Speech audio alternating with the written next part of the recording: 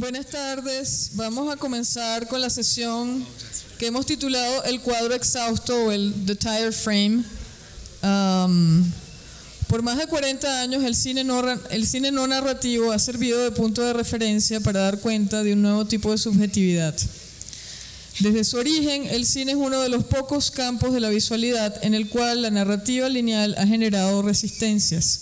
Los cineastas y los artistas han explorado el potencial experimental de la imagen en movimiento a través de varios formatos en museos, teatro, cine y en internet.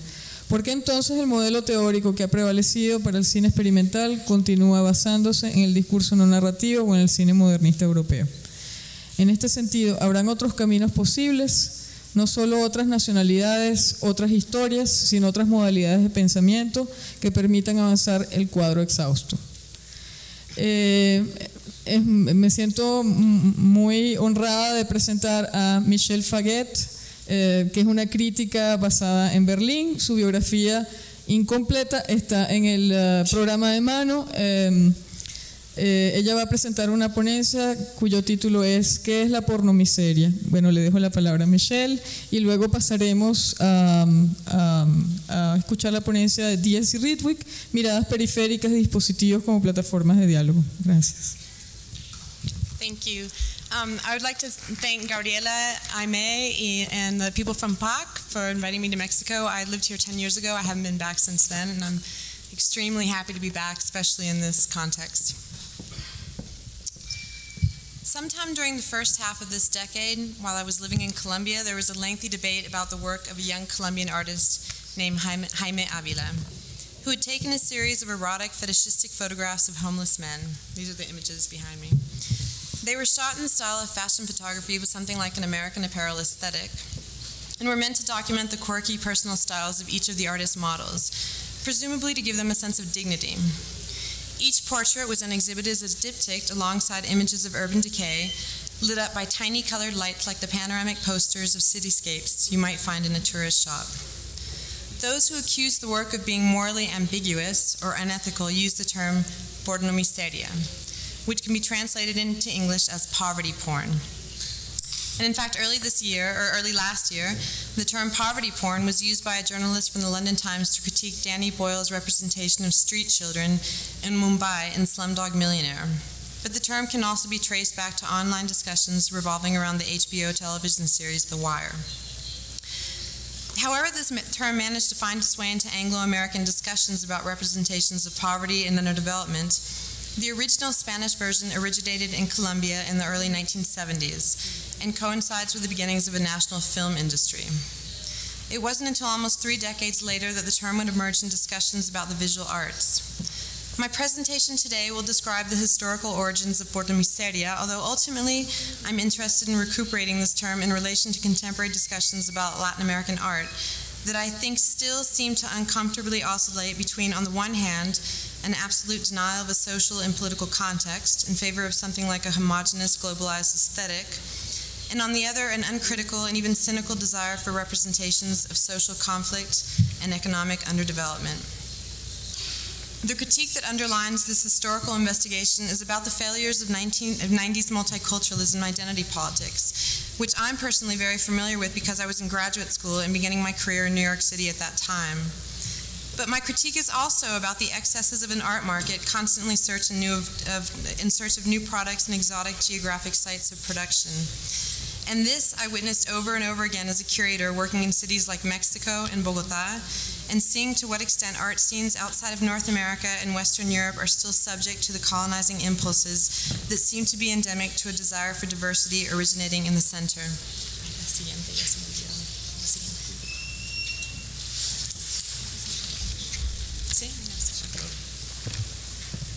¿Ya mejor? Ya la siguiente. In the summer of 1971, Luis Ospina was in Bogota, Colombia, on vacation from film school at UCLA. There he met with his friend Carlos Mayolo, and together they decided to film the 6th Pan American Games that were about to take place in their hometown of Cali, Colombia. With a 16mm camera Mayolo had borrowed without permission from the advertising agency where he worked, The two set off for Cali but arrived just in time to miss the opening ceremonies and to find that they would be excluded from all of the official venues without the right permits. La siguiente. What began as a spontaneous exercise in simply going out to shoot footage of a very loaded political and historical event, the film entitled Oiga Vea, which means listen, look, became a portrait of the thousands of others who had also been excluded.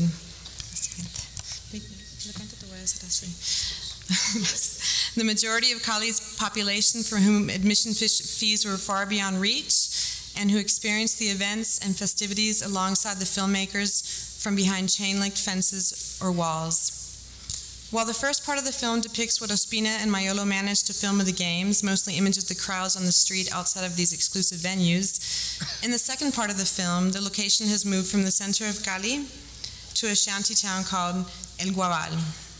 Here, local residents talk about the hypocritical nature of an event that projected false images of economic progress and development to the rest of the world, in denial of the country's real conditions, which form the visual backdrop of this dialogue. Years later, Mayolo described his process of making documentary films as one that was fundamentally collective, and that his experience of recording footage with Ospina in marginal neighborhoods was subject and accountable to the reactions of their most immediate and relevant public, the curious spectators who always gathered around to watch and comment on the filmmaker's attempt to represent their situation. Mayolo compared this spontaneous participation to having 150 assistant directors, whose presence influenced the film's structure and content much more than its anticipated reception by the cinema club or film festival publics would eventually pay to see it. Oiga Vea quickly earned its place in Colombian film history as an icon of militant cinema, which depicted poverty and exploitation in order to analyze the origins of social inequality and transform the structures that perpetuated it. However, a desire to produce critical consciousness through the transparency or visibility of marginality always brings with it the risk of producing the opposite effect, that of cynical indifference that comes from a saturation and fetishization of this visibility in the absence of proper analysis or even a very basic code of ethics. In Colombia, the most significant cultural historical aspect of Mayolo and Ospina's legacy is the term they invented, pornomiseria, to articulate a problem that became endemic to Colombian filmmaking in the 1970s, but that continues to haunt any discussion about the representation of a socioeconomic other. The history of Colombian film is characterized by a series of frustrated beginnings, and it's not until around 1960 that there's anything that even remotely resembles the national film industry. Most accounts agree that José María Arzuaga's feature-length narrative film Pasado el Meridiano, and unfortunately I don't have images from this film, from 1967, represented the first significant step toward consolidating a properly national film movement. Arzuaga was a Spanish filmmaker influenced by Italian neorealism who spent most of his adult life toiling away in advertising companies to fund the production of his work. The protagonist of his film is an assistant at an advertising agency who confronts a series of obstacles in his journey to his hometown to bury his mother. The character is both autobiographical and representative of an emblematic, marginal, anti-hero victim to a ridiculously hostile environment. This honest representation of what was seen to be a very typical Colombian protagonist of working-class origins was celebrated by a film club public, but created problems with the censorship board that would ultimately prohibit its circulation in commercial cinemas. Among the film's most enthusiastic supporters was Carlos Alvarez, a film critic who eventually began making documentary films in an attempt to implement and disseminate Fernando Solanas and Octavio Guetino's theory of a third cinema in Colombia. In their 1971 manifesto, Cinema, Cultural, and Decolonization, Solanas and Guetino proposed the model of a third cinema as part of a larger project of cultural decolonization, and as an alternative to what they called first cinema, which was Hollywood, and second cinema, auteur cinema. This was also the decade of new Latin American cinema with progressive politicized film movements in Brazil and Cuba, and also Argentina and Peru. Each scene had its own national traits, but all contributed in one way or another to a critique of U.S. cultural hegemony and to 1960s revolutionary politics, which in a Latin American context had found its ultimate expression in the Cuban Revolution. In the last years of that decade, Alvarez attended several of the most important film festivals for militant film, including Viña del Mar in 1967 and Mérida in 1968. Eso está bien, ¿no? In Mérida, Colombia enjoyed its first significant showing, most notably Marta Rodriguez and Jorge Silva's screening of a work in progress titled Chircales, 1966 to 1972. This is the image behind me. A rigorous anthropological investigation of a family of brickmakers on the outskirts of Bogotá that would continue for many years after to serve as one of the best examples of how to make film in Colombia. According to Carlos Mayolo and critic Ramiro Arbeles, Chircales is, within Colombian cinema, the most forceful condemnation of the conditions of underdevelopment and socioeconomic and ideological mechanisms of exploitation and dependence. Like many other filmmakers of their generation, Rodriguez and Silva considered film to be an effective medium for pursuing grassroots political activism in a country in which a colonial economic structure was still very much firmly in place. Before studying ethnology and film in Paris, where she worked with Jean Rouch, among others, Rodriguez had come into contact with families of brickmakers while doing social work with her good friend and mentor, Camilo Torres, a Catholic priest and founder of the sociology department at the Universidad Nacional in Bogotá, who eventually gave up his academic career to join the rebel ELN, the National Liberation Army, and who was killed shortly thereafter in combat. Along with her husband and long-term collaborator Jorge Silva, Rodriguez began conducting interviews with the families on the outskirts of Bogotá and was confronted by a level of conflict and exploitation that she later claimed virtually negated all the theories she'd brought back from Europe. Many hours of audio recordings were made before the couple began to film, so that the resulting footage shows a remarkable level of intimacy and trust achieved through a year of cohabitation and 5 years of methodical research. In the absence of screening venues for anything other than the insipid mainstream commercial movies imported primarily from the United States and Mexico, a significant part of a filmmaker's job in Colombia was to guarantee adequate distribution for one's work, particularly when this work formed part of a larger political project. During the late 60s and early 70s, film clubs began appearing all over the country, and although these clubs catered to a public eager to see independent film, Rodriguez and Silva were sometimes disillusioned with the elitism they encountered, as discussions often focused more on aesthetics than on politics. Also, without effective state intervention toward the consolidation of a national film industry, like the ICAIC in Cuba, for example, it was virtually impossible for independent filmmakers to recuperate the money they'd invested in their films, much less imagine making a living from them. Following the Cuban Revolution and the success of films like Glauber Rocha's Black God, White Devil in 1964, film festivals, primarily in Europe, began to demonstrate an interest in Latin American cinema and became both a viable option for showing work to a critical and receptive international audience, as well as an economic means to continue working independently. Rodriguez and Silva participated in festivals in Leipzig in 1972, Oberhausen in 1973, and Mexico in 1976, and eventually sold the rights to distribute Chircales to public television networks in Sweden, the Netherlands, Norway, Finland, and Germany. Although by the early 1970s, Colombia represented one of the largest markets for film in Latin America, just after Mexico and Brazil, it was the only country in Latin America that had not yet implemented protectionist legislation to enable the development of a national film industry. Under growing pressure from various professional sectors, in 1972 the Colombian state passed a resolution that permitted an increase in the price of movie tickets with a surcharge, or in Spanish, sobreprecio, that would finance the local production of short 35mm color films that would be screened in every major commercial theater prior to the feature film. The results were astounding. By 1974, the number of short films had reached 79, which was almost double the total number produced in Colombia during the previous 7 decades, 1906 to 1970. However, what soon became evident was that this dramatic increase in numbers reflected opportunism more than sincere enthusiasm, because for the first time in Colombian history, it became possible not only to recuperate the money invested in a film, but to actually profit from it. From this point on, there is a new genre of filmmaking, referred to throughout the primary sources as el cine de sobreprecio, surcharge film, which includes approximately 600 short films produced between 1970 and 1980, that instead of helping to create a viable industry, earned that straggling industry a pathetic reputation among Colombian moviegoers. It's difficult to generalize about the character of these films because there are so many of them, and because directors range from dilettantes motivated by easy money to people like Mayolo and Ospina or Swaga, who are grateful for the opportunity to be able to work in 35mm color film.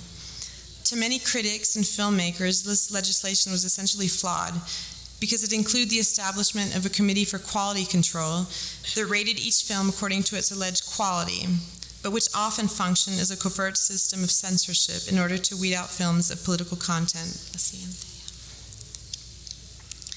Among the most famous case of censorship was that of Mayolo and Ospina's Asunción from 1975.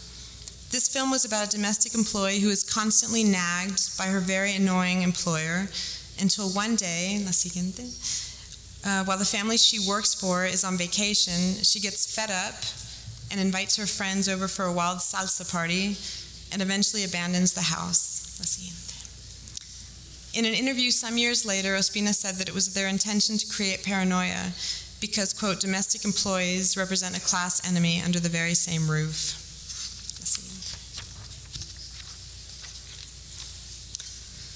However, Alberto Arguirre, one of the most vehement critics of surcharge cinema, has identified two major tendencies within this massive group of films. The first group produced a series of picturesque films that pandered to excruciatingly trite forms of nationalism. Quote, with the motto, Colombia is magnificent, it is tourist cinema that is insipid and manipulative. But more disturbing were those works that represented the exact opposite impulse, which Mayolo and Rodriguez termed pseudo-denunciation. The worst examples were documentaries that consisted of previously recorded footage of subjects, ranging from poor families to street children, prostitutes, drug addicts, or the mentally ill, hastily put together with an authoritative voiceover that described the social mechanisms responsible for these social problems in very superficial terms. Without in-depth analysis or any real relationship to what was being filmed, quote, surcharge film was guilty of the worst kind of exploitation. Many years later, Mayolo described this era in the following manner, quote, Latin America had become the best place for poverty. Obviously, the cinema of this era was unable to hide it, nor could it refuse to recognize it. Poverty became the theme. Everyone began grabbing a camera to film the defects, the deformations, the diseases and scars of an unequal and impoverished Latin America. They descended on the poor with their cameras, believing that with the simple act of filming, they were making a document about reality. In a similar tone, Aguirre wrote, for lack of political rigor, miserabilism is common in surcharge film that attempts to be critical. Poverty is morbidly displayed and discussed at length in order to provoke commiseration in a gesture similar to that which moves the bourgeoisie to pursue charitable acts. In the 1960s, the pioneers of cinema novo, Glauber Rocha among them, had called for a faithful cinematic representation of the country's social problems as a form of resistance to both the lies of Hollywood and those of a military dictatorship eager to promote a positive image of Brazil abroad. But by the 1970s, things had changed. By then, miserabilism, the representation of the poverty and violence of underdevelopment, had become an industry in its own right and acquired a negative connotation among its critics because of the spectacular and consumable characters of the images that passively reflected the estrangement that existed among social classes in Colombia and throughout Latin America.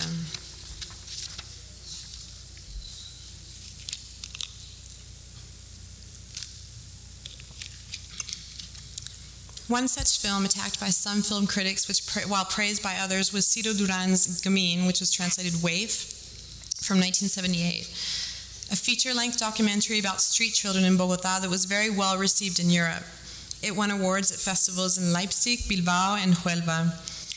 The film documented a group of homeless children from a very young age happily frolicking in the streets to an adolescent marked by petty crime that promised more hardened criminal behavior to come.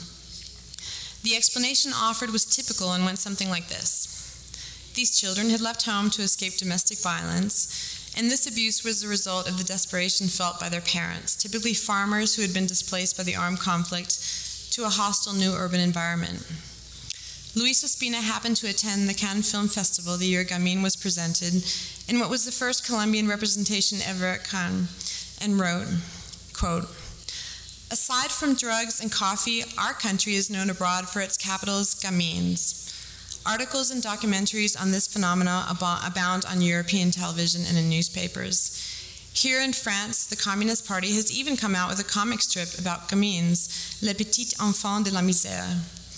In the German magazine Die Stern, there was an article about gamines called Die kleine Banditen von Bogotá, Bogotá's Young Bandits." That year, Ospina maintained an intense correspondence with Mayolo from Paris, where he was editing the final version of Agarrando Pueblo, translated The Vampires of Poverty from 1978, a fictional documentary he and Mayolo had filmed the previous year.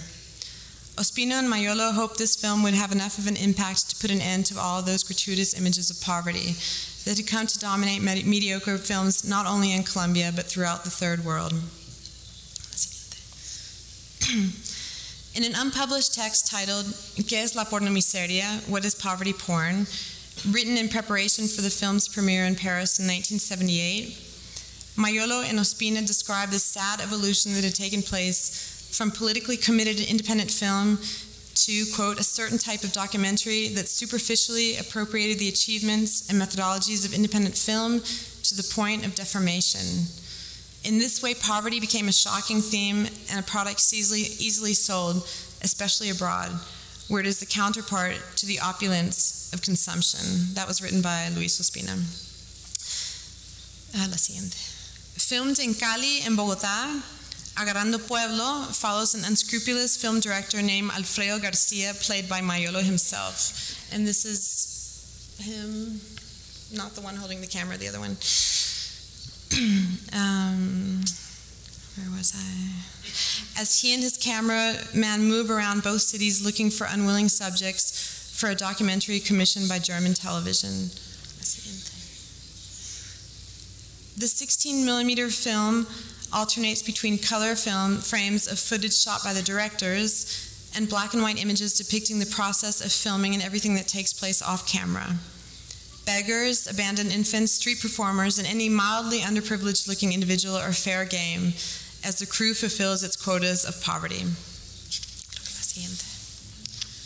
And in fact, during much of the film, the nature of the relationship between the real filmmakers and the subjects exploited by the fictional ones remain unclear, so that an already tenuous line between documentary and fiction begins to blur.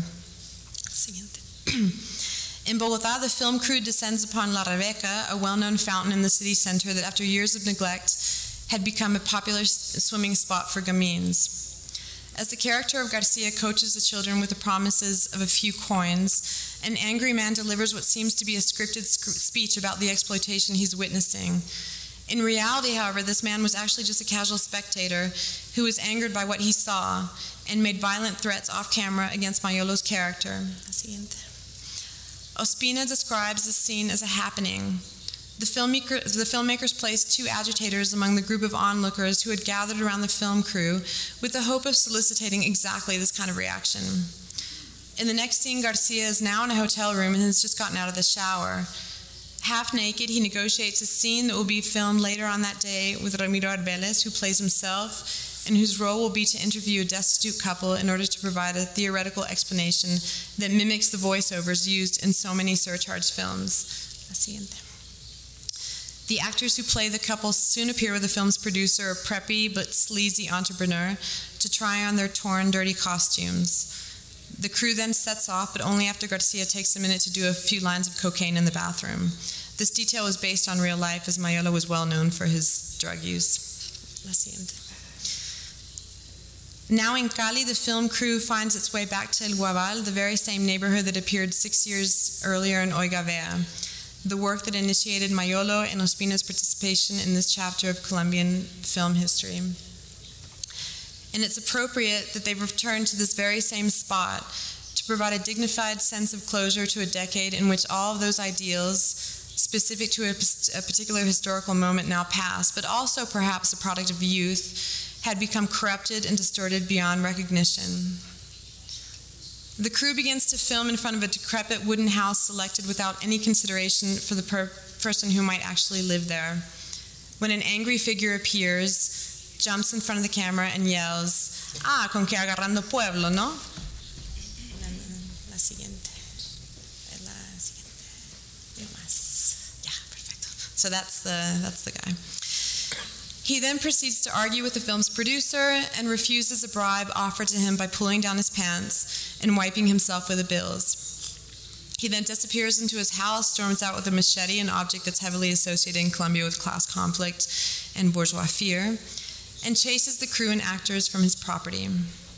Finally, he spots a film canister on the ground, abandoned in the commotion, and laughs perversely as he opens it up, pulls the film out, exposing and destroying its contents, while doing a mad dance and draping himself in dozens of feet of film. The film ends with a man abruptly freezes in a perfectly photogenic pose, looks to the side, and asks someone off camera, "Was that okay?" Amidst all the commotion that predictably erupted after the release of this film, one critic thoughtfully wrote, "Ospina and Maiolo have succeeded in a straightforward and forceful critique, so well executed that in the darkness of the theater, one feels guilty to have participated as a spectator of all those works they indict." But others complain that Agarrando Pueblo threatened to stigmatize any further attempts at cinematic social critique. Maiolo responded by arguing that while images of poverty had been justifiable within militant cinema, the commodification of poverty had made these images redundant to a public whose conception of them was characterized by a sadomasochistic pleasure, or even indifference. Also problematic had been a tendency within certain instances of militant cinema itself to import models of critique from other Latin American countries, especially Argentina and Cuba, without adapting them to the specificities of a local context.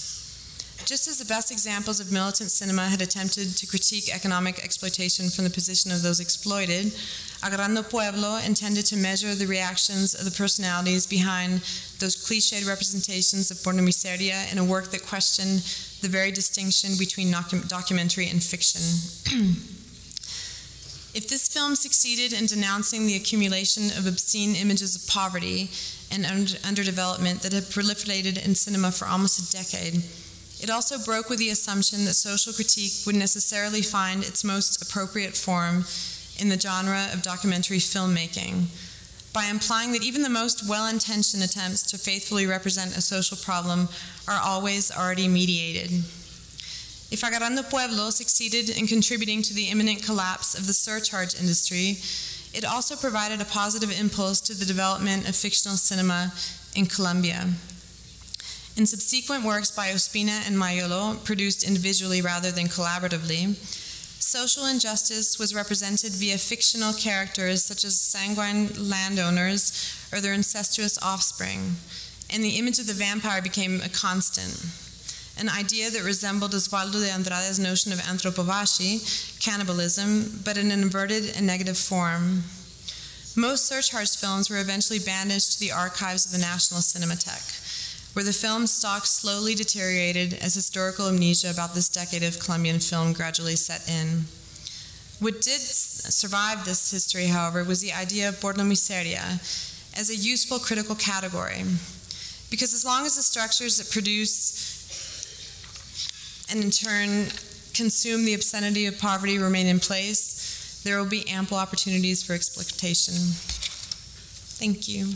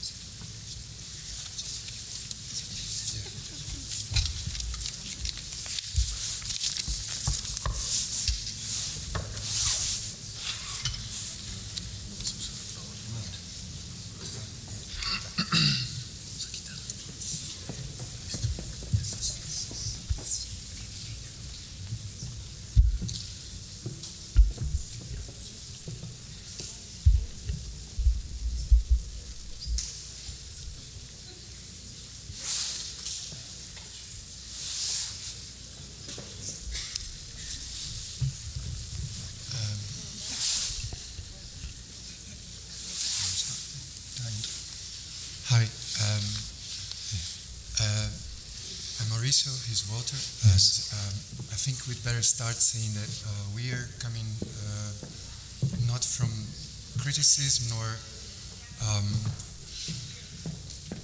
from history, so we're trying to speak from a less, we're not going to make any analysis, but we are going to make some observations from our side as film producers, as image producers, and this is going to be done through our work, because this is how I think we can best speak about the things that we want to address here, which are issues around how to produce images that may have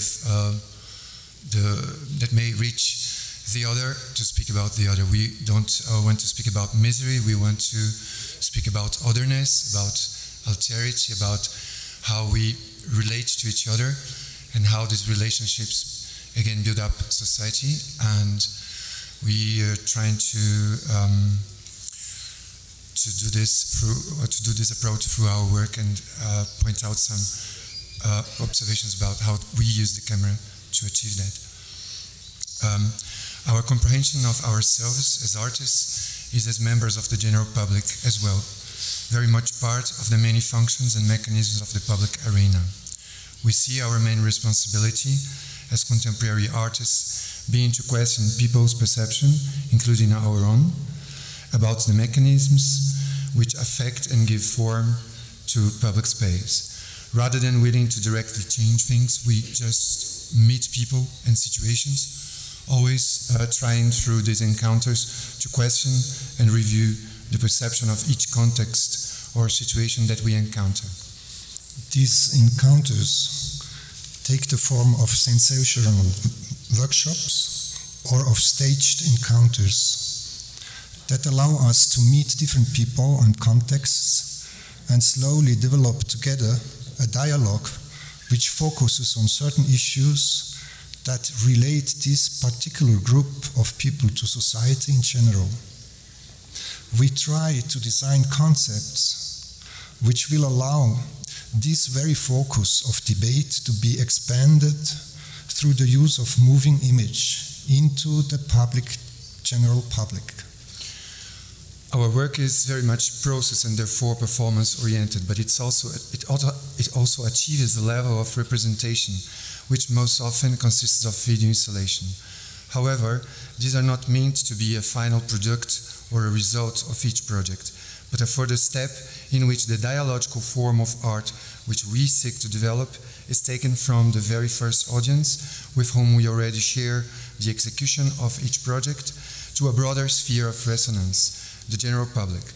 The video installations that we produce are often shown in exhibitions to further communicate the subject matter of each project to anonymous individuals in the public arena. Almost all of us are interested in that what is not ours, that what we are not, or in that what we do not have or do not even know. Not always we know what we want, and yet we want it.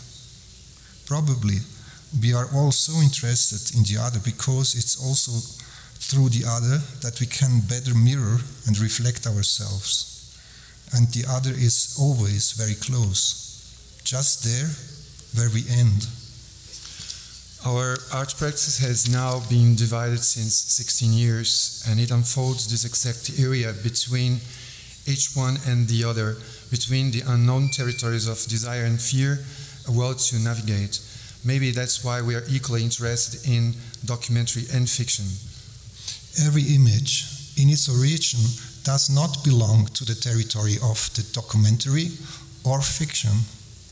What will make it belong into one or the other territory will be the literature, which will be support it in order to be real or fictional. Any image can contain a literary information and serve for the construction of a message.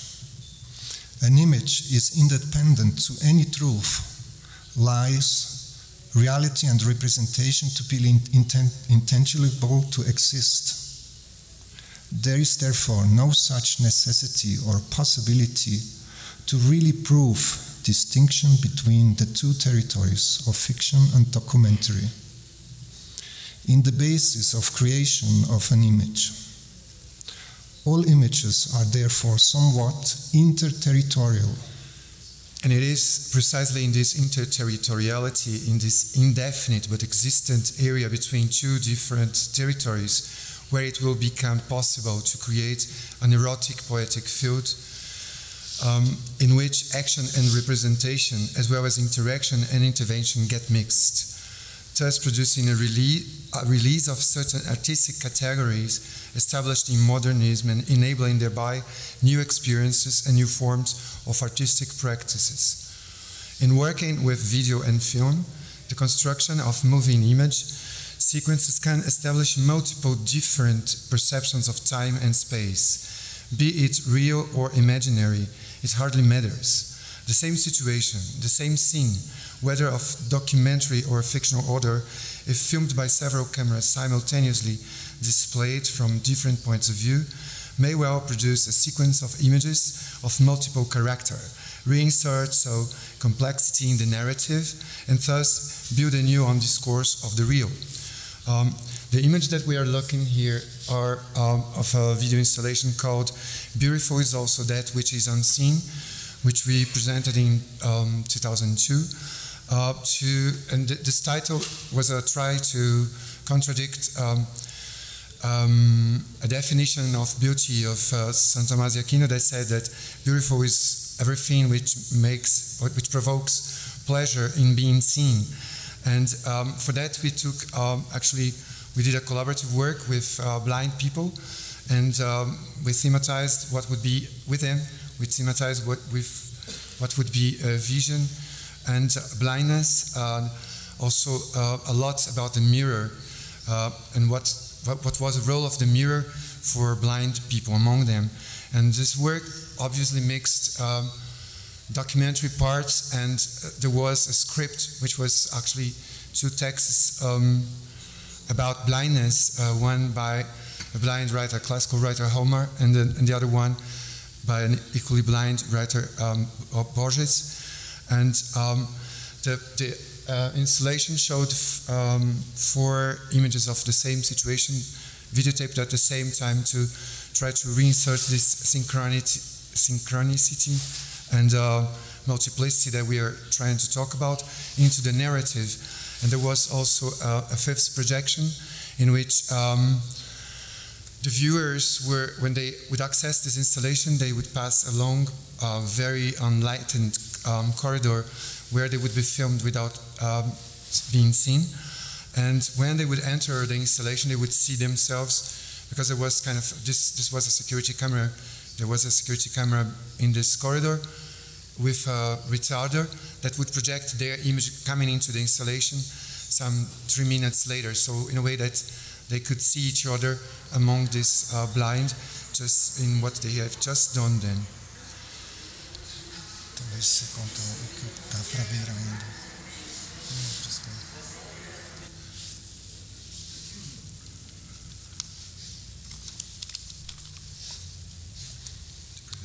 The prevalence of the peripheral eye over the only one focus frees the image of the dogmatic idea of revealing the classical narrative or truth of documentary material, and extends it into another kind of artistic experience. Any image can be documental or fictional. Even the eventual inclusion of archive material, either in pictures or in texts, as in scenarios, may in this case subvert the former material into new representations in film and video. The use of more than one camera eye attests principles of multiplicity and synchronicism present in real life that traditional narrative fails to translate.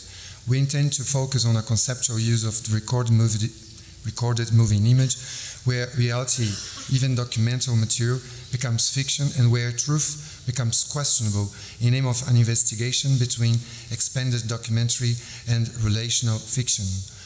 Now we just shortly show in documentation.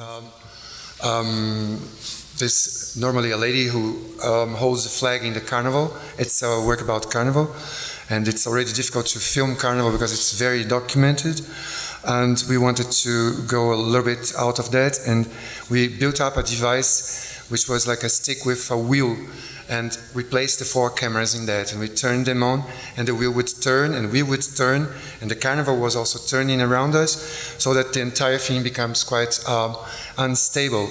And the installation form, we repeated this 4-channel thing, but with huge back screen projections, and the sound was put in the edges of the room and would also go around the viewer like a carnival passing around him, which he or she could not really identify. And these pictures, as soon as our camera, which we were not looking through, would stop, they would recognize what was going on, because this was just documentary material. But as soon as we danced, that turned into something totally different in terms of almost a non-dance of light and unknown forms. And exactly this border of an unrecognizable or recognizable reality, or what is possible to perceive as reality and what's not, is what's interesting us at the moment. In the same way that using more than one camera can diversify the points of view on a context, the use of more than one intention, of more than a single perception, of more than one creative voice may also diversify the action and representation in the practical experience of art. Here we try to build up possibilities of a dialogue equally interested in the interaction as in the representation of reality.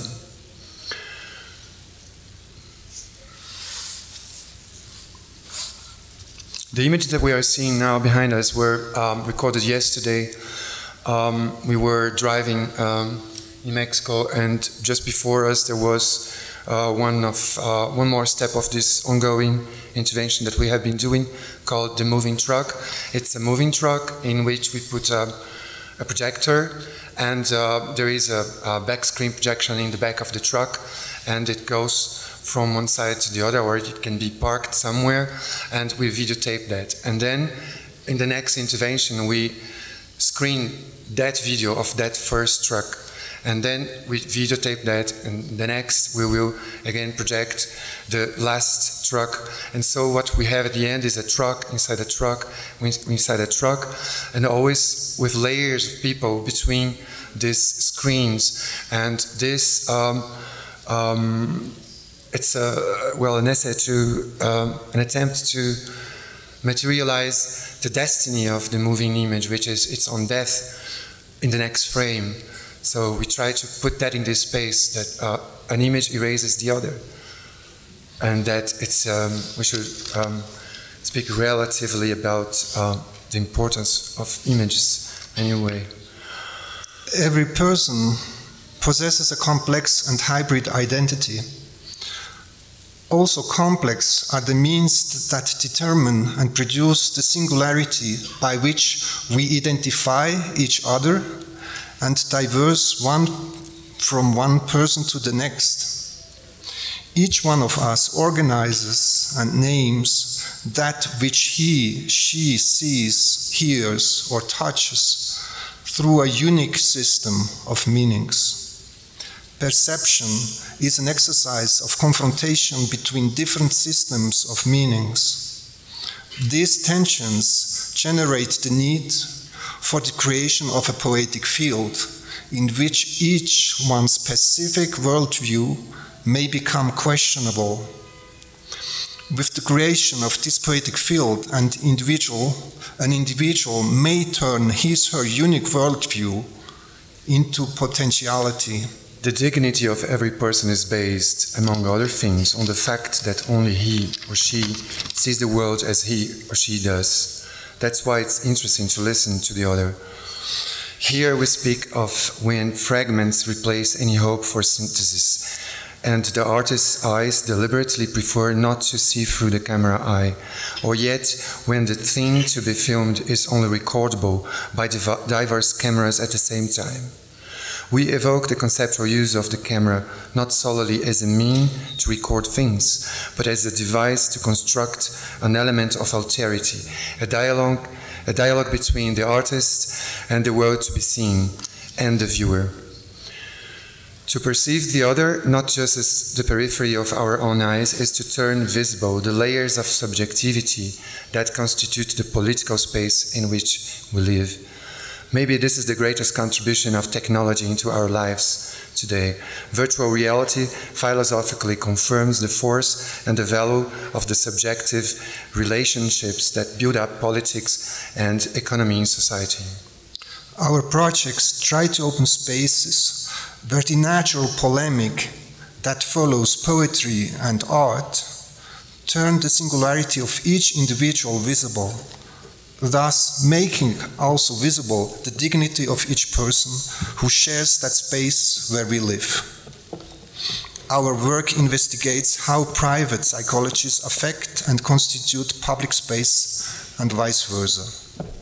We understand art as a subversion of culture in order to create a field of action where the meanings and the state of things are constantly revised.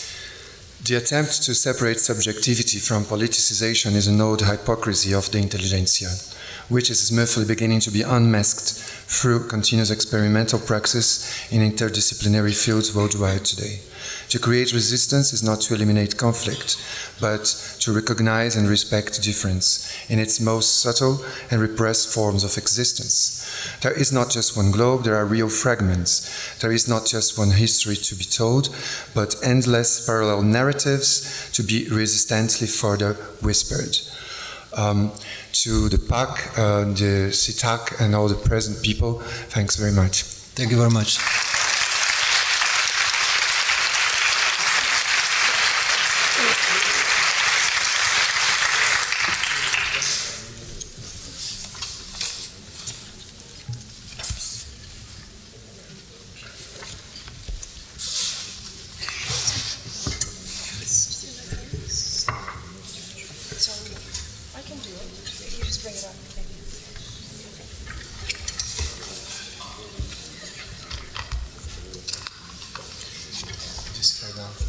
Oh, thanks.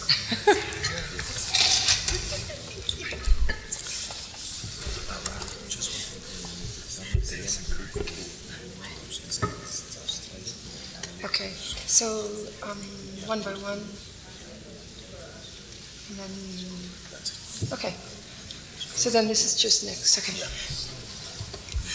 It's fabulous to be here, and I'm so pleased that Gabriela Rangel invited me to join this panel. And when I read Michel's paper, I was fascinated by the ideas of pornomiseria. And it, of course, got me to thinking about documentary film.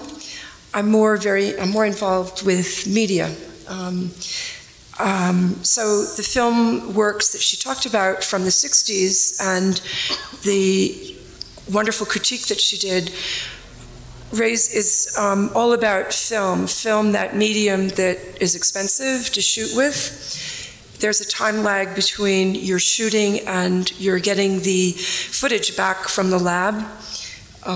As she expressed already, there's censorship issues, particularly in cultures like Latin America and China and other places where maybe there were dictatorships and various issues that made it very complex. But still, the human spirit is very strong, and for people to have worked hard is, of course, important. So I started my work at MoMA around the time after the portable camera first came out. This is just to remind you that cameras, video, wasn't in your mobile phone. It was like this. Hippies, cameras weighed 40 pounds, 20 pounds. The take-up reel was reel to reel. It was very awkward. And, but artists were very excited to have this material and be able to work with now. To shoot, you could see it, you could go out on the street, you could, in New York, John Alpert started to do documentaries because he got a camera and he shot a taxi riot going on. So things start in funny ways and have amazing conclusions. So as we know today, everything is digital and nearly everybody has a camera. And everybody can capture their pornomiseria and they can put it up on YouTube. But I think it's interesting what our speakers already have said is that Walter and Maurizio now, that there's this liberation. We have images and we can share, and almost like we're really, I think, going to have a collective consciousness and do amazing things. I like to show this image. Ideas come, the muse floats through the air, and as a curator, we grab a file folder, whether that's in the computer or physical, and you learn by seeing things more than once. So there's so many ideas here that there's a lot to digest. So I'm just going to go beyond that. That's something that I have up at MoMA right now. But I want to go back to early video. Annabella Geiger is an artist from Rio. She just had a show in Rio. She got one of the first portable cameras down in Rio de Janeiro. And what she did during the dictatorship was pretty radical at that time, very subversive. She got in a junk shop an Argentinian bolero. It was to the Black Virgin. And of course, the Black Virgin is the patron saint of Brazil. So what she did was she did this phonetic piece playing on words called Mapas Elementares 3. So she drew an amulet, which in, of course, Spanish, amuleta. She drew a mulata, a black woman. And of course, these images are the outline of Brazil, but it's also the outline of Latin America. Amuleta, a crutch, and we all need crutches in our lives if we're physically intact even. And of course, Latin America. It was quite radical for the time.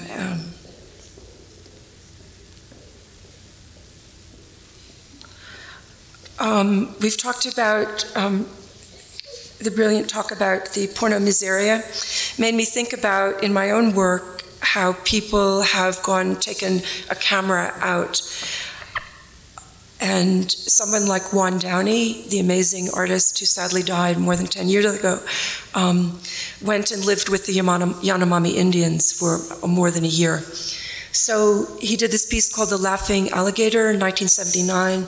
So he, of course, with his portable camera, put the camera in the hands of the Yanomami. He became a kind of trusted person within the community. So there was a lot of give and take back and forth. So when Juan came back and showed that video in New York, you could see that there was this amazing interaction.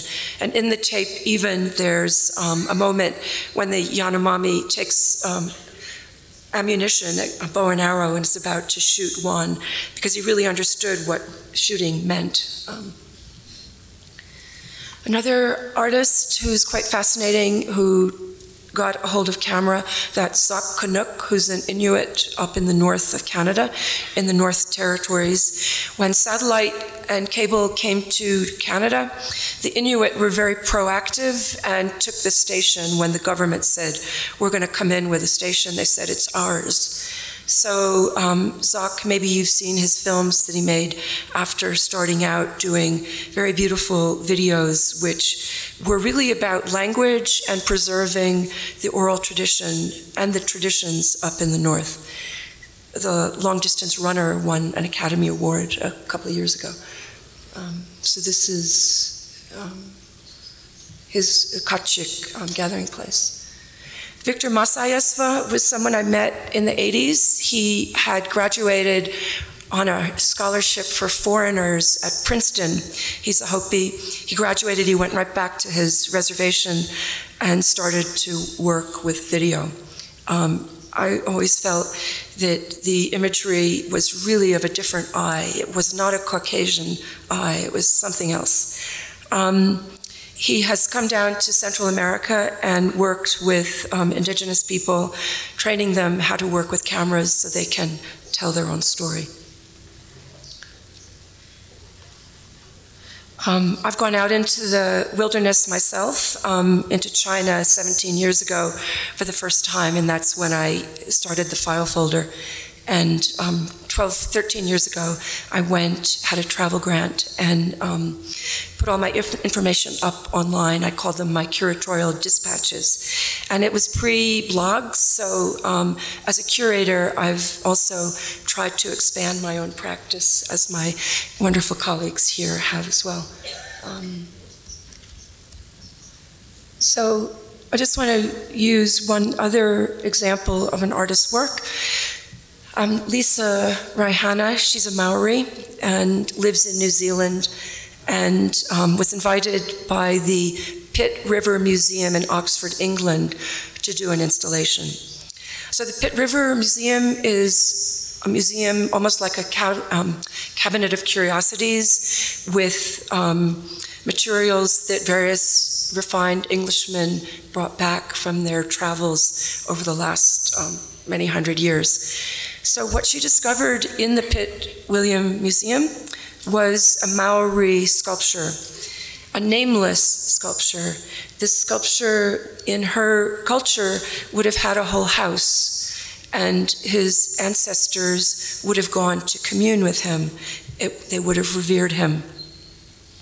So what she did was she took this statue and she had her elders tell stories so that this individual would hear stories from homeland. And she also videoed a waterfall and projected it behind him so that he would feel comfortable, he would kind of reconnect with his land. And knowing that adults go to museums with children, she created a little landscape down below so children could engage as well. So I think maybe I'll just close with that. This is a work of Yukon Teoria, a piece that will open in New York fairly soon.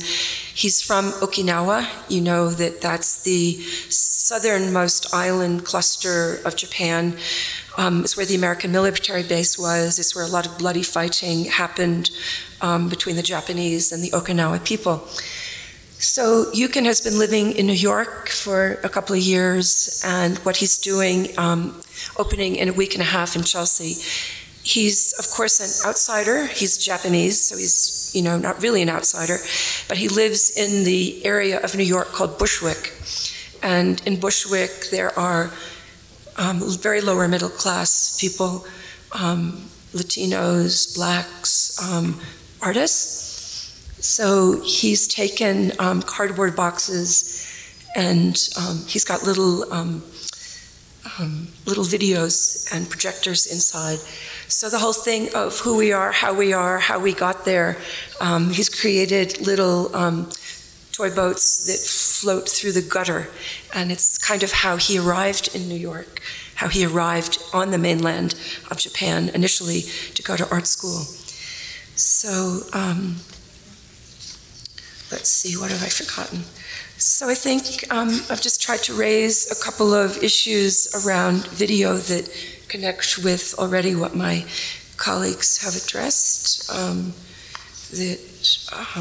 I really appreciated the way you talked about fact and fiction also, narrative, everything, our lives is a narrative, and fact and fiction get all mushed up in our heads and then we replay it back.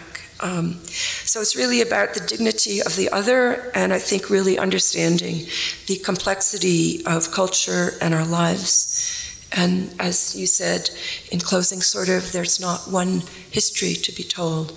And I think that's what makes us and culture so special, is the differences. And even though we all have the internet and digital devices and put material up online, our specificities give it the richness and give us our voice.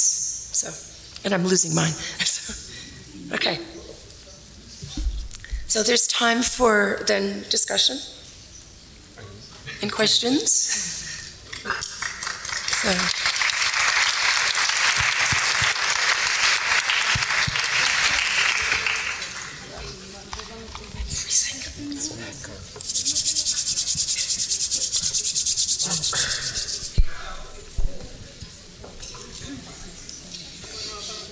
Yeah, we should open up. Or do you have a question? Should we? Should I open up though?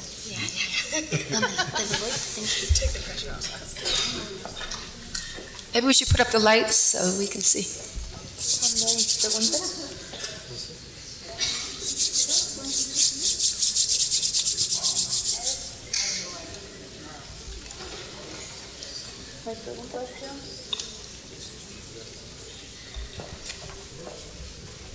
¿Tienen alguna pregunta para este panel? Para los miembros del panel.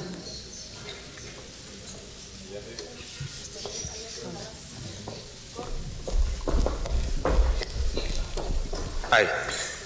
Hi, I've got a question for the panel. I just read a poem by Jimmy Durham, the Cherokee artist. He just recently showed in Mexico City. And the poem is about Geronimo, the Native American Indian, the Native American warrior, I should say, rather. And it starts when Jimmy Durham says that he feels that in every photograph of Geronimo, he senses that Geronimo wanted to kill the photographer. And at the end of the poem, Jimmy urges Geronimo to get away with that, to realize this situation. This comes because of what I saw in some of your presentations. I'm wondering, do you feel that in order for the other, be it any other that you might find, for him or her to grab the camera, do you feel that's a way for that person to, in some way, do you really believe that the other can in some way or manner speak, or have these images taken in a way that is not somehow being transformed into something else? Well, I can say one thing. I first of all truly believe we're at the beginning of a real revolution. I think this revolution is as big as Gutenberg and the printing press. Technology, it's just going faster and faster, and you could also say maybe that's some corporate, terror. But I think we are empowered, and we're much more empowered than we were ever before. And the internet isn't closed down. I hope it doesn't get closed down, but there's so much potential. And I think something's going to truly come out of left field, the way Don Quixote came out of left field, and the novel was born. So maybe I'm a naive optimist, but so maybe you're the opposite.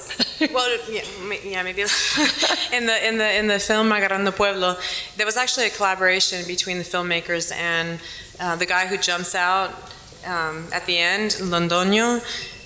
He helped write the script, and then there's actually a section at the end, the fake documentary cuts, and then there's an interview with him, and so then it really blurs the line further between, is it a documentary? Is it a fake documentary? And so they always speak about this film as a collaboration, and so the other was actually part part of the process of production, and so that was very empowering for him. But he died. But he died right when the film came out. He did receive some of the money from the prizes, but he died. He died a very premature death, basically because he lived in a house that flooded all the time, and he died from some ridiculous illness that could have been cured. So that's like the negative reaction to that. What I could say is that this conflict is not resolvable, and it has to be part of the work as far as possible. And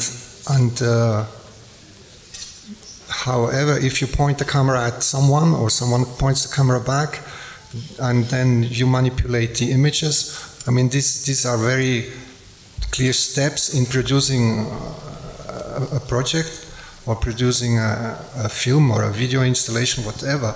But all these steps, as they are present or visible, I think that's the only way to live with that, and really to maintain the conflict, and not to eliminate, not to become a one-focused, hypnotizing information channel that tries to take in your whole attention, but to be present as a complex exercise of thinking.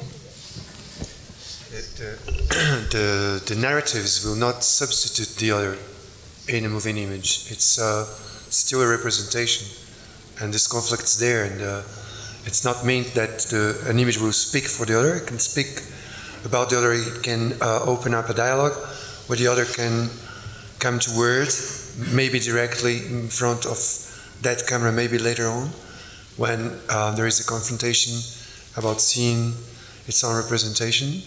But this is not resolvable. It's not the narratives won't replace reality. It's different.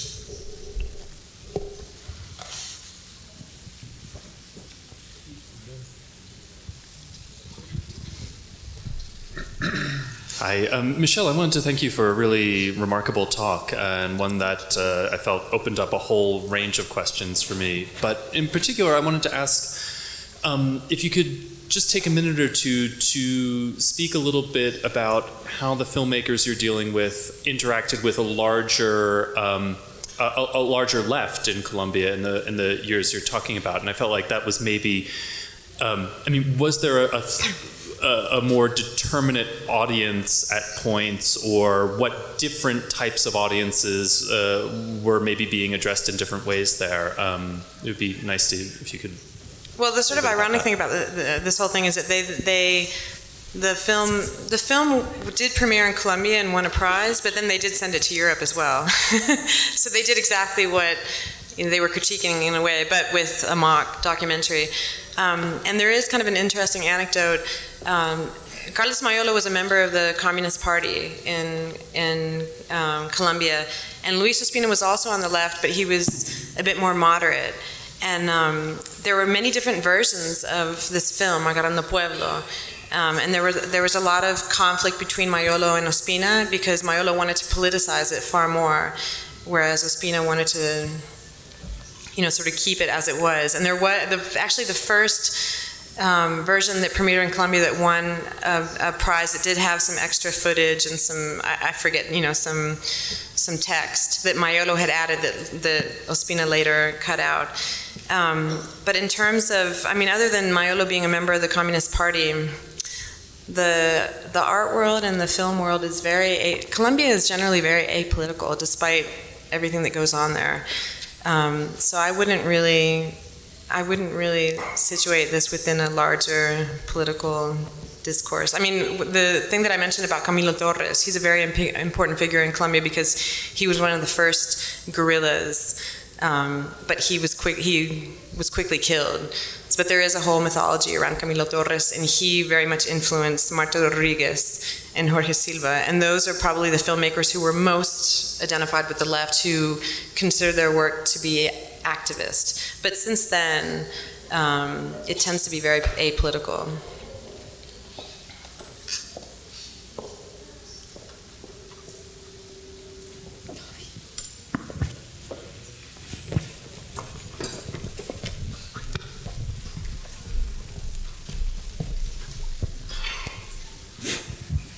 Yo quería pedirle a Michel si puede desarrollar un poco, te hablan en español, desarrollar un poco la implicación de la noción de porno aquí.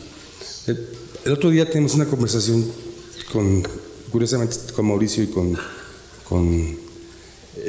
Walter, en que salió a la conversación la idea de el arte no debe ser masturbación de la burguesía. Y yo argumentaba que había que defender la masturbación, diciendo que el arte a lo mejor es la copulación heterosexual de la burguesía. Y al verte junto a ellos, me quedé pensando que la reacción del crítico que mencionas, que dice, qué mal me siento de haber disfrutado esto, el hecho que el argumento se despolitice para volverse un territorio de mera culpa, me parece crucial. Hay ese momento en tu texto que a mí me resultó enormemente importante, y trayendo la pregunta al presente voy en esa dirección. Primero, ¿cómo podemos aceptar una terminología que parte de la noción de la denuncia del carácter pornográfico de algo hoy? Es decir, ¿cómo situarnos ante eso? A la horrible maldad espantosa de que esto era pornográfico. ¿Cómo podemos situar esta categoría nosotros? La segunda pregunta que yo un poco querría plantear es, un poco yo estaba esperando que tú hicieras el movimiento que ahora planteaste. ¿Cómo traemos esto al presente? Yo tengo muy claro para mí que yo detesto la acusación precisamente de la pornomiseria por este problema, por el hecho de que la respuesta es meramente de sensación de culpa, de que se produzca esta imaginería, y no encuentro cuál es la razón por la cual debemos sentirnos culpables. Pero lo estoy diciendo de una manera en defensa de la pornografía. Entonces, establecido ese punto, me gustaría escuchar tu posición, porque creo que al dejarla implícita no nos permites hacer la discusión. That's a very Gracias. complicated question, as usual from Guatemala. Well, I'll respond with another anecdote. When I was invited by the Dutch Art Institute to present this research, and the students were very young, and I said something about, you know, how we had to admit that we all enjoyed looking at these images, these beautiful images of poverty. They're beautiful, they're aestheticized, and I don't think that you can deny that while you're denouncing, you know, what produces these images, denouncing the system of exploitation, you are enjoying looking at these images. There is some sort of attraction. And I said that, I proposed this to my students, and they all denied it. No, we don't feel the same way. No, we derive no. And I said, no, there is a pleasure that you have to recognize. And I think that most people don't want to, and maybe that's the reaction that comes from that. And then the pornography. You want me to talk about pornography? I have a very, I don't know, I don't really know what my position is in relation to pornography. I have a lot of mixed feelings about it. In relation to the question of, are we going to keep on framing the critique of that kind of mattering on the basis of a moral position? What I'm saying is that the reaction of the critic was moral. I felt bad. Right. It was not, this is not efficient for any political cause.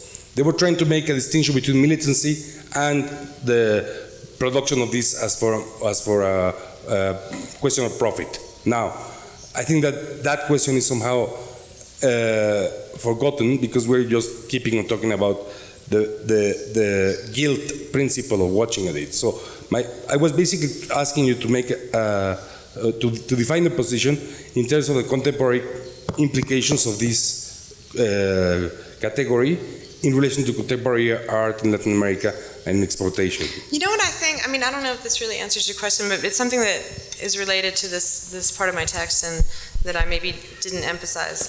But I think the biggest problem is that, in relation to contemporary art, is that is when the artist, and this is part of what Agarrando Pueblo is criticizing. For example, in the context of 70s film in Colombia, these filmmakers are basically standing in for the other. They have the moral authority to represent the other, because outside of Colombia, in Europe, they are seen as the other, because North Americans and Europeans don't understand the idea of class. They don't understand how class functions in Latin America. So you can get away with making this type of work as a Latin American artist, as a Latin American filmmaker, because outside of your context, you are identified with the other, and so you have the ability to speak for the other. And there's a lack of recognition of class structures that exist within that context. And that, to me, is one of the most important implications within contemporary art. I don't know if that really answers your question. But that's what I find interesting. It's like how much you can get away with because you are sort of masquerading as the other, when in fact you're very much part, as an upper middle class filmmaker or artist, you're very much part of the structure that is contributing to the exploitation of the other, of the socioeconomic other. And of course the art world's implicated in that too. Yeah? ¿Sí o no? Ya. Pedí la palabra. ¿Puedo usar? Gracias. A Michel un comentario, y es que me sorprendió muchísimo una de sus imágenes, que era justamente el niño tabiquero que sube el bloque de ladrillos al lomo, porque digo, a veces hay imágenes que son un poco obscenas por su repetición. Es decir, hay una exactamente igual, pero hecha en grabado por otro comunista, no sé si, digo, en este caso por un comunista estadounidense, ubicado en denuncia del trabajo infantil, así en crudo, sin mayores, es decir, no sé si provocaba cargos de culpa o no en la gente, pero en el lenguaje, digamos, del realismo social mexicano, esto era moneda corriente, ¿no? Y creo que es interesante porque encontrar en la historia del arte en otro medio, es decir, primero es un dibujo y después es un grabado, y que tuvo muy buena fortuna crítica, creo que es interesante cómo se van duplicando las visiones de algo que difícilmente en ese momento se hubiera llamado pornomiseria, ¿no? Nada más como un hecho de coincidencia de imágenes, ¿no? No, and this image is interesting too, because this is an image that you still see. I mean, where my parents live, they live 3 hours outside of Bogotá, and on the road from Bogotá to this town where they live, they're brick makers. And this image, you know, it's like this beautiful aestheticized image. It's an image that you see constantly in Colombia. So, and these films, even if they were made today, they would still have the same revolutionary potential, because these images still exist.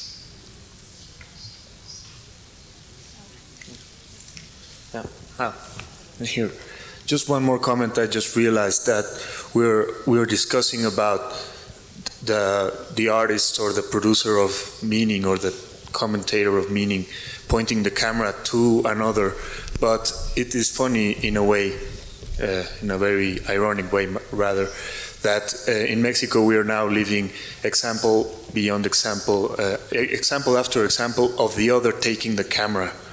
And I'm